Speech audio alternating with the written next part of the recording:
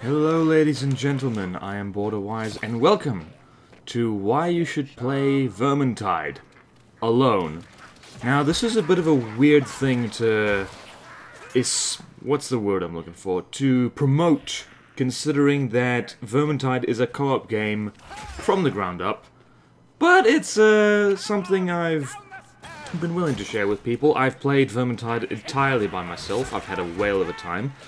And given that Vermintide 2 is on the horizon, incidentally, the noise I made when I looked at Steam and saw that Vermintide 2 is going to happen was something along the lines of... But in any case, that's on the horizon, so here's why you should play it by yourself. Or rather, in defiance of how you should argue a point, I am going to say why you probably wouldn't play it by yourself. First, so, why you wouldn't do it? Well, it's designed for cooperative play from the ground up. That is what it is designed for. The gameplay is designed for that. There's just... everything requires cooperation, and it helps if your co-op partners are smart. The game's based around that. It's based around teamwork. Which, and the bots, while they are a lot better than they were, they're not as good as human players. Not by a long shot. So, there's that reason right there. You probably will get frustrated by the bots at least once. Probably much more than once. And the game is online only. You can't play it offline. You need an internet connection. You can't just, I don't know, turn off the Wi-Fi and chill with this. You have to be online. You have to be on the servers. Okay, now onto why you should play it by yourself. For one thing, it's an interesting challenge. You have to cooperate with the computer. You have to essentially be your own boss. And you have to... basically, it's all on you. The bots can't make snap decisions. It's all on you as to how the team moves as a whole. So it's essentially like you're on the go, like a heavily armed rugby scrum. You are the center of the group. You move around and the bots move around you. Then you can bail each other out.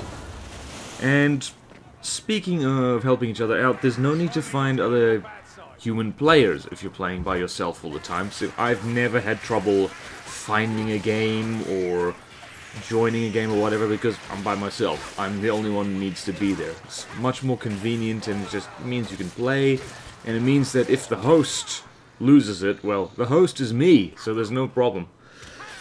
And you can play the game at your own pace. Like you can see in the footage here, there's times when I stop and I just wait for things to happen, and a well-oiled team of human players will do that anyway, but since it's just me, I've learned to do that by myself, and it's nice to be able to play the game at your own pace without somebody yelling, "Hurry up!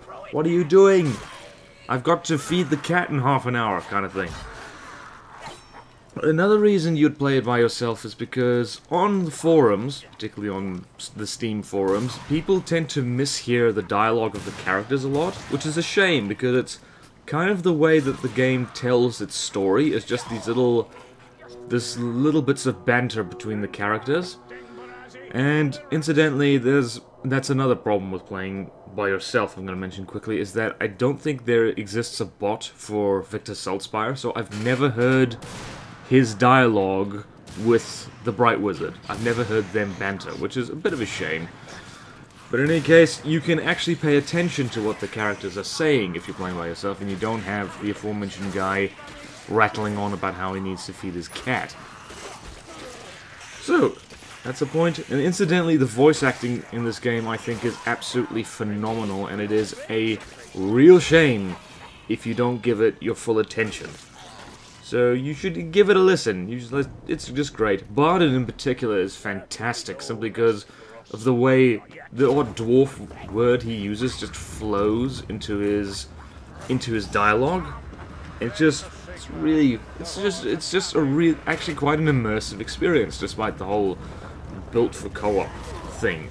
It means instead of just playing with yahoos to get loot, you are, like, you know, doing your best to save Ubersreik alongside people alongside characters you actually might not like that much, and the feeling's mutual.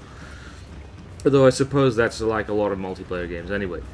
And speaking of loot, you get the same loot anyway, so honestly, like, if you're only after loot, and grinding for loot and farming for loot, there's no reason not to play by yourself at least once in a while, because the loot's exactly the same.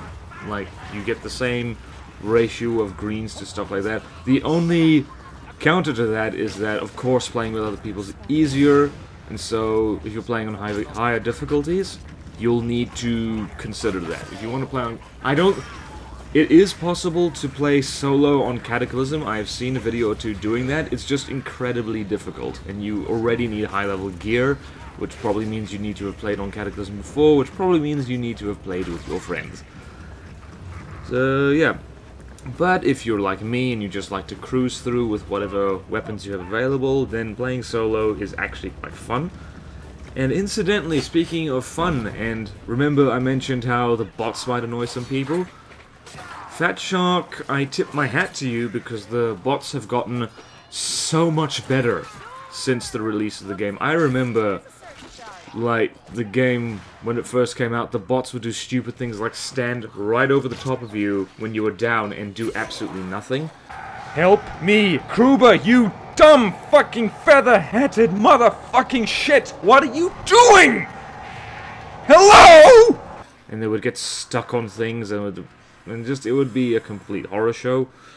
Now they can do things like this. Where? Where? How? Why? Where? Bullseye. Holy crap. Now, when I played this, the footage you're seeing now, when I played it for this first time, it's been updated since the last time I touched the game, and the bots even carry grenades and potions for you now, which is amazing. It means I actually use those things a lot more, whereas before I was kind of very sparing with them, because honestly you can only carry one at a time. And so I was just chucking around grenades like no one's business. It was absolutely fantastic. In any case, like, if you're a little bit tired of playing Vermintide, like, playing solo probably isn't gonna bring you back into the game, so to speak. But it's something fresh if you haven't done it before. And it should tide you over until Vermintide 2 comes out next year, and I'm very excited for. Like, I'll include the link to the game on Steam, and you can see, like, all the new features of the thing. They're gonna fix a lot of problems that existed with this game. But the one thing they don't mention, and which I kind of hope they do implement, is an offline mode. So you can actually truly play by yourself and not have to worry about, I don't know, the internet cutting out or anything like that. Not that that's likely to happen with me. My internet has gotten a lot better, but still, it would be nice if for whatever reason internet's down, you can still play, you can still enjoy a game of Vermintide, you know? Probably a lot of technical issues to solve with that, but, you know, I have faith. Fat Shark, you clever bunch, you can figure it out. So in any case, that's basically it. Like, essentially, play it by yourself because it's challenging and fun, and it's, like, means, and you can enjoy the solitude, so to speak. That doesn't, well, you'll enjoy the solitude while fighting hordes of ratmen with the, like, non-player characters yelling in your ear, but still, solitude of a sort. So, in any case, thank you all so much for watching. Please like, comment, subscribe if you want to see more videos like this, and I will see you next time in Vermintide, because I'm gonna play the crap out of Vermintide 2. When it comes out, I will play it on the channel, and for those of you recently joining us because of my From the Depths videos, don't worry, those are gonna keep coming. Working on it right now. Farewell!